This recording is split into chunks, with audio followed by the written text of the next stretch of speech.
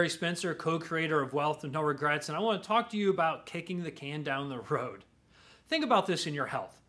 When it comes to your health, does kicking the can down the road really help? Ignoring the signs of how you're feeling, not going to the doctor, not understanding how the physiology of your body is working and what might be missing.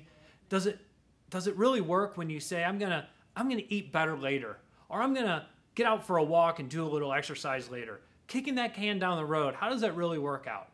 Not very well, does it? It certainly doesn't. What's true in your health is also true in your wealth. Kicking the can down the road about your health and about your wealth leads to consequences, unintended consequences, undesirable consequences for you, your money, and your future.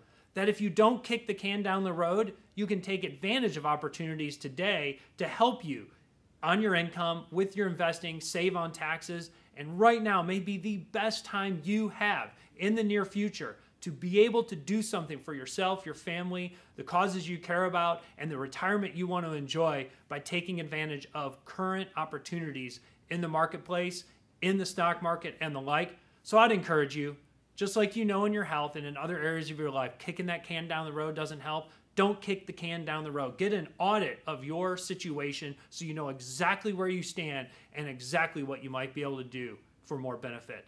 That's what I encourage you to do today.